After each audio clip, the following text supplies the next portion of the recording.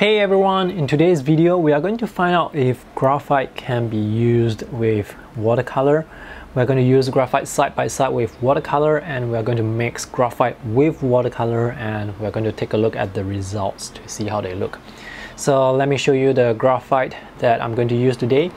We have this Artgraf graphite, which is actually powdered graphite in this pen form, and we have this Derwent Graphitone, which is in this pencil form. This is a whole stick of graphite, and we have watercolor. I have also some water for washing my brushes.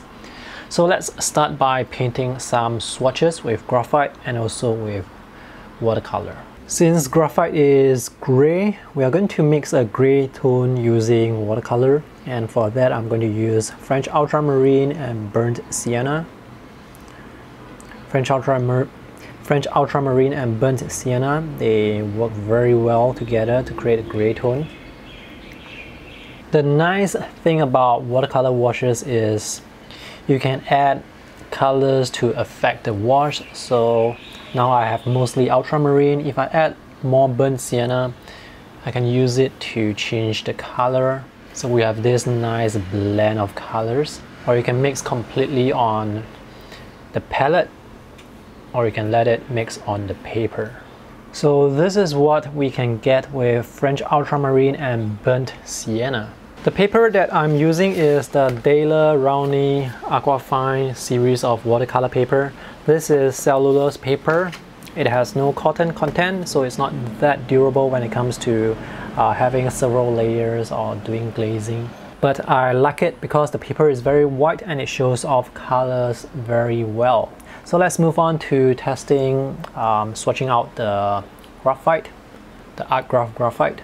I'm using the pen of the tin to create my wash. I want to make sure that I have a concentrated wash of graphite so that I can apply on the paper and get a rather flat and even tone.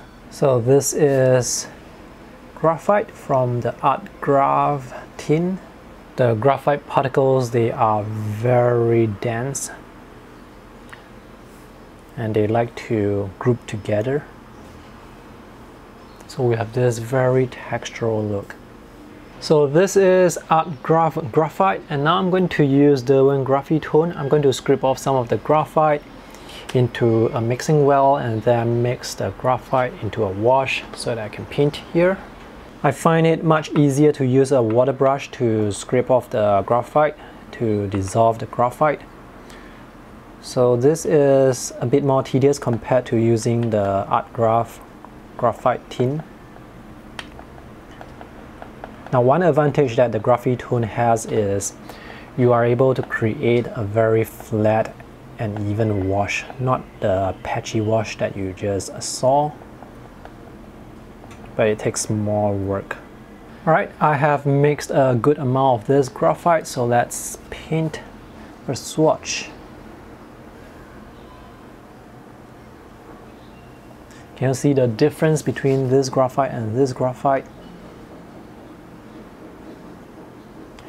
This behaves very much like watercolor. You can get a really flat and even wash with the usual watercolor techniques. You know what, since I have some space here, I'm going to mix 3 primary colors into a gray tone.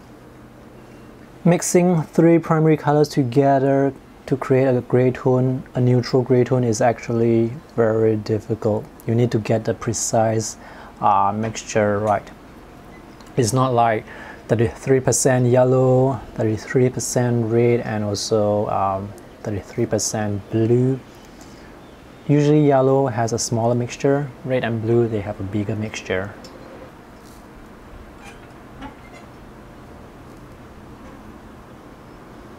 Let's take a look at the gray tones that we have. At first glance, well, this mixture and this mixture, they are not really gray. You can still see some colors in them, and that is actually what I like about the gray tones that are painted with watercolors. You can still see the individual colors in them. When you look at graphite, it's quite dead. The color is quite dead compared to watercolor. When you use it on its own, it's fine, but when you use it side by side with watercolor, you can definitely see how lifeless it is.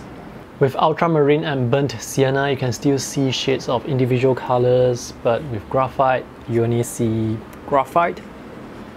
This is Artgraf and this is Graphitone. Graphitone is less patchy compared to Artgraf.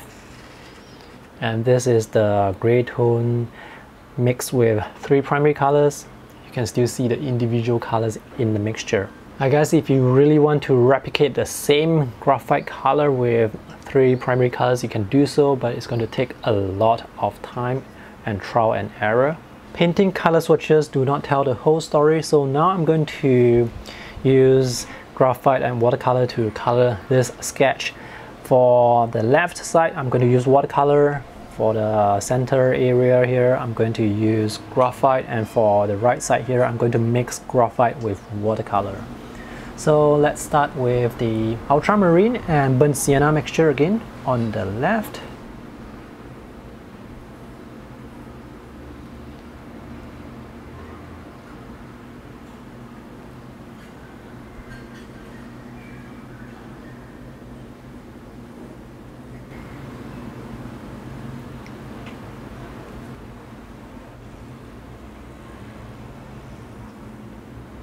And now I'm going to switch over to using Artgraf Graphite.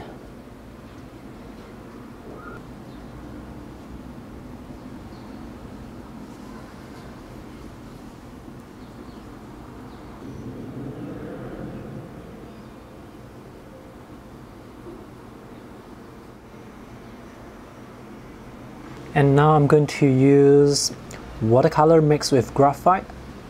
I'm going to start by using Permanent Rose. This is from the brand Mission Gold.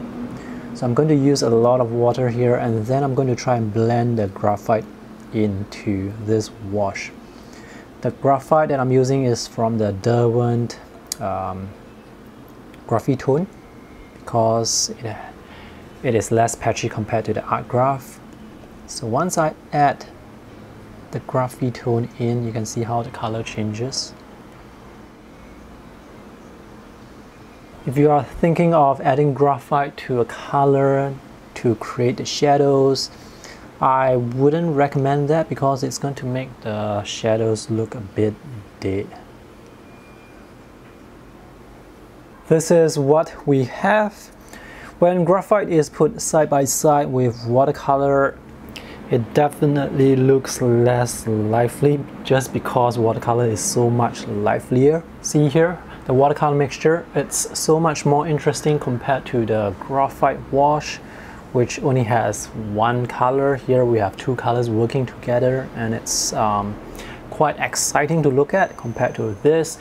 If you want to use graphite on its own, for example, if we take a look at this area here where we only have graphite, it works well on its own, but when you use it with watercolor, somehow it just doesn't work. At least for me. So what do you think? Does this graphite hair color go well together with this skin tone that is painted with watercolor? Or does this hair color that's painted with watercolor go well together with this skin tone that's also painted with watercolor? And lastly, we have watercolor mixed with graphite. So here we can see how vibrant the watercolor is, but once you start to add graphite, it sort of kills the color. This is very different from adding a complementary color to this color. I think this sort of sucks the life out of the vibrancy. So if you want to paint shadows, it's better to add complementary colors rather than graphite.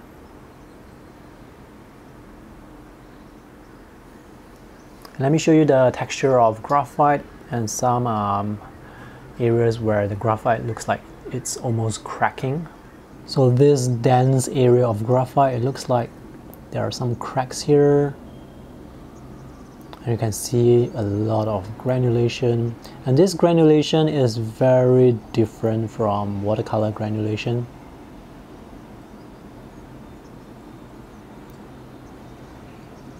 So this is how graphite looks when it's used side by side with watercolor, and also when it's mixed with watercolor. When I first started learning watercolors, I actually used graphite side by side, and I have always wondered why my watercolor sketches, they look so dead, and that's because of the graphite. Do you use watercolor with graphite? If you do, share with me your experience. I would love to hear your thoughts. So that's all for today's video. Thanks for watching. If you have any questions, let me know in the comment section. If you want to check out the high resolution scan of this sketch, I will put the link in the video description below. Thanks for watching. See you in the next video. Bye.